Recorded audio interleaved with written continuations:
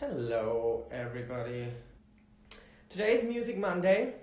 I hope Mimi is already here. Hi. I'm bedazzled, bejeweled, all of it. Perfect. People, this is Mimi, MIBLU. She's an Austrian artist. She's a singer. She is a jewel designer. She is an actress, a businesswoman, No. entrepreneur.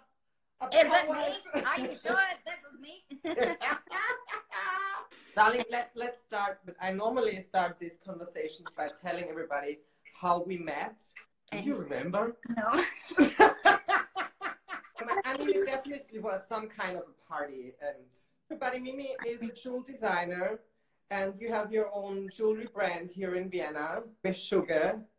How does this all came about? How did you dove into the world of diamonds and pearls? This year we have 35 years, and our shop is in the first district. I did one day to make my own jewelry brand because I wanted to do my own thing. I do have a lot of respect for this business. I'm designing, and I do have my goldsmiths who work for me.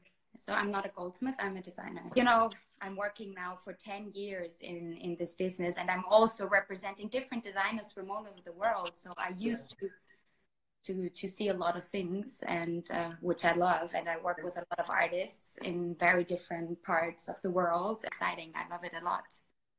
And you are an artiste, I would say, but one of your biggest passion is music, and you already released so many beautiful pieces. When did you start like making music or coming up with? The first steps to my music was actually dancing. I started dancing when I was 3 years old. Music was always part of my life. I used to listen to a lot of music, and because of the dancing, of course, I had a band.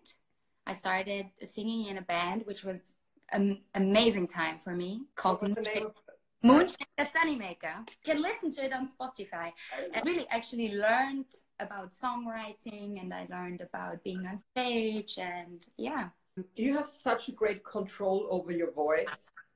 And I think as a singer, this is something that I always respond to. So this is something that you do so naturally. You sing so well in such an effortless way. So please, everybody, check out MIBLU on Spotify, because your music is really, I listen to it all day long because it is very specific. And on the other hand, it's quite experimental as well. It's like you got R&B influence stuff, and so who get your inspiration from? I do have actually a lot of influences, which is good because in my heart there is a dark side, a very emotional side, and I am very emotional, and it's good. There's nothing wrong about being emotional, but there is also a lot of happiness, and there is a lot of optimism. Yeah, so I think I really like the twist of dark beats, but also very easy and just let it go songs. I'm working with Tifa Music. He's the main producer, and I love him. We come I really like him because he's a great guy. So I started writing lyrics a few weeks ago, and I'm just really new at it. Is it you being in a situation and then you totally know where you want to go with the lyrics and where the story should go? So is it easy for you to write lyrics? Sometimes yes, and sometimes no. I try to stick to the first idea because it's often the best idea. I think also by you being a designer, you are probably a very visual person. It's for this song called Boy. It's just so brilliant. Was it you having the creative concept? No. Shout out to my beautiful, really talented friend, Sarah Scherer. She's a brilliant woman. The whole team was really, really great. So it looks couldn't done without them. It looks amazing.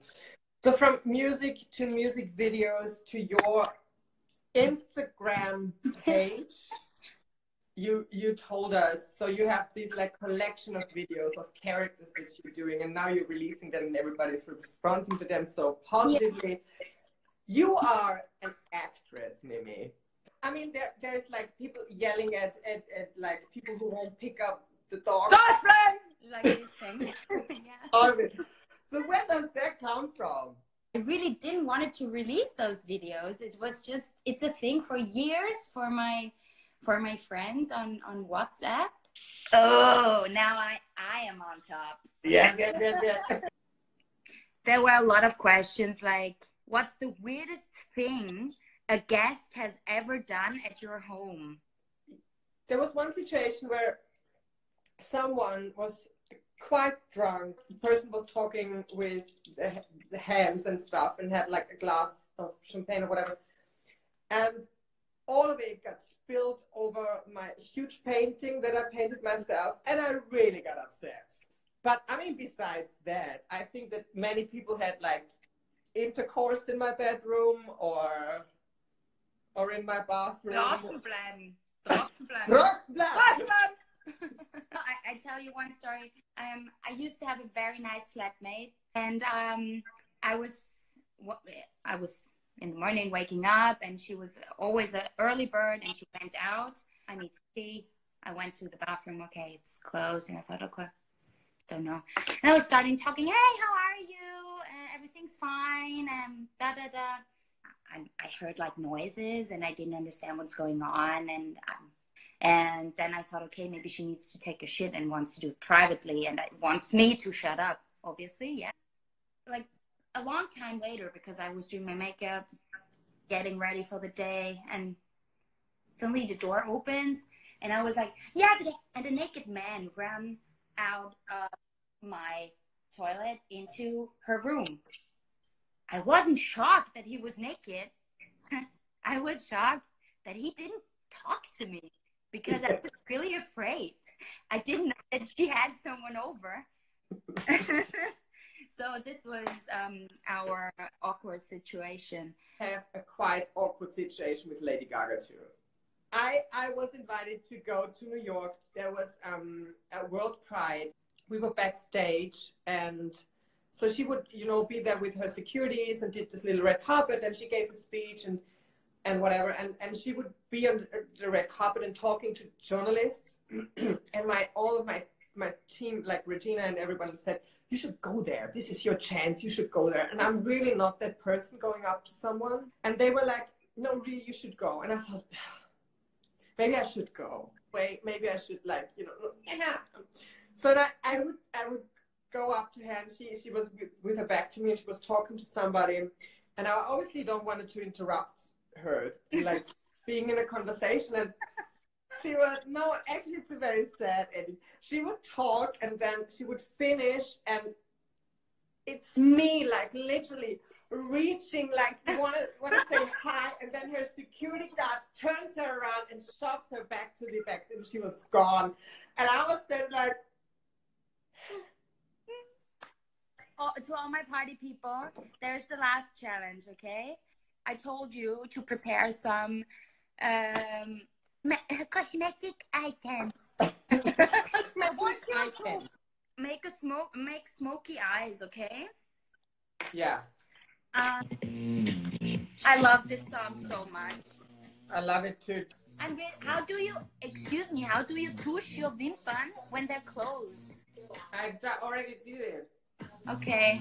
We take this, and we try the David Bowie blitz.